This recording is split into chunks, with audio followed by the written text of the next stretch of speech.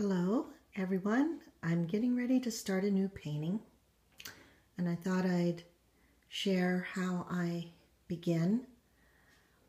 So I have all of my tools out. I've already sketched everything onto my canvas, stretched canvas.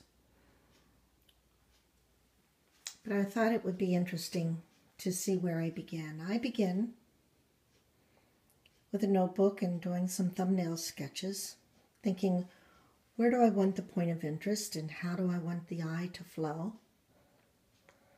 I have a new color wheel. This one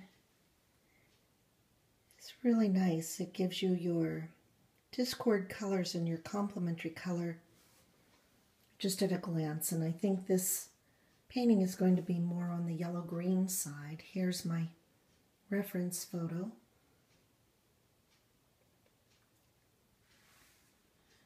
Which I've sketched on, 18 by 24. And this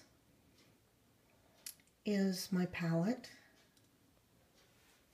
with the colors: lemon yellow, cad yellow medium, cad orange, cad red light, alizarin crimson, sap green, and terra verde. I don't normally put green out on my palette, but since there is so much green, I thought that would save some time this time.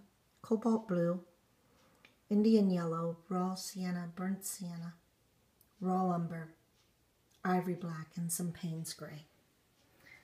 I have a lot of titanium white that I can draw from, and I think I'll put a little bit of dab of zinc white down in the lower corner area to draw from. As I paint, I'll continue to clean my palette off, and I have a strip of cellophane in the back that when I clean up my palette, I can just pull this cellophane over my main color of paint to keep that for the next time so it doesn't get a hard skim over the top. And this is Gambian product that hastens the drying. So that's it. To the next step.